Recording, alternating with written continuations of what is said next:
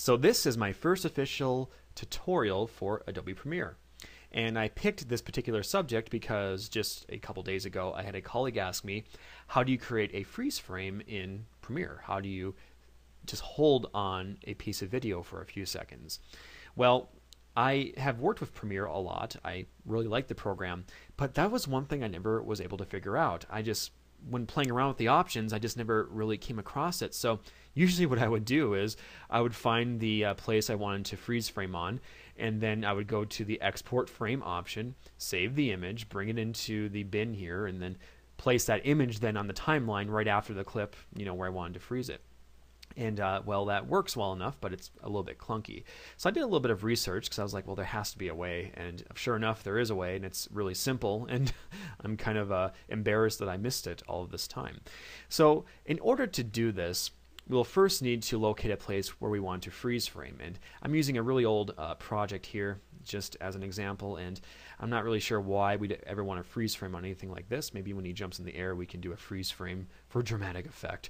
But once we find the place we want to freeze frame, what I will do here is take the razor blade tool, and that's just right up here, and you can either click that or use C on your keyboard to select it, and we will just click once to cut the clip.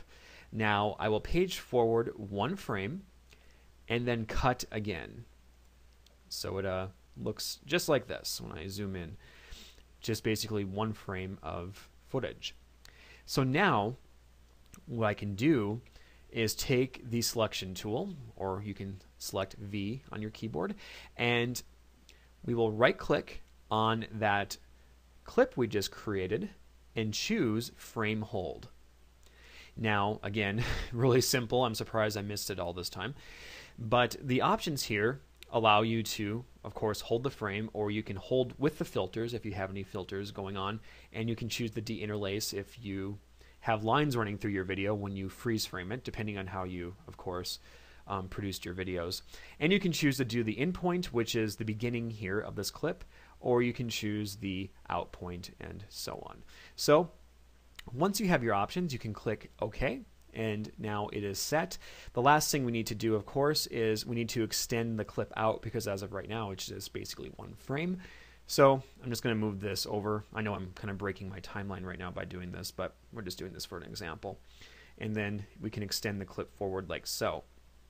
So now it kind of looks like this. He's running, it freezes, and then it keeps going.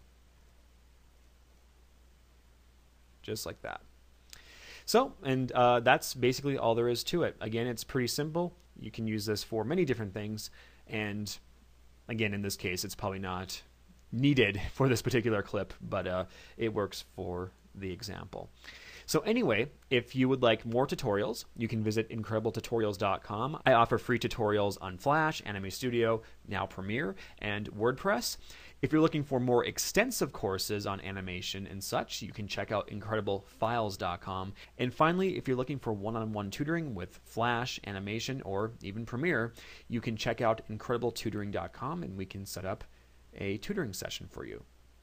Anyway, thanks for watching, guys, and I will see you next time.